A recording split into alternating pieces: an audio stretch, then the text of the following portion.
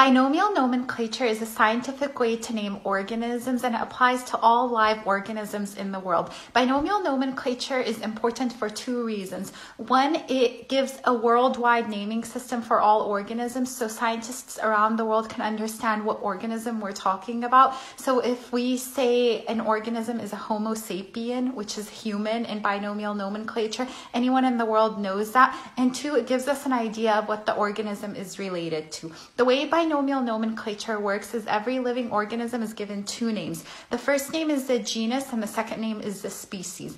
For example, the bacterium Staphylococcus epidermis, its genus is Staphylococcus and its species is epidermis. So the first name always tells you the genus, the second name tells you the species.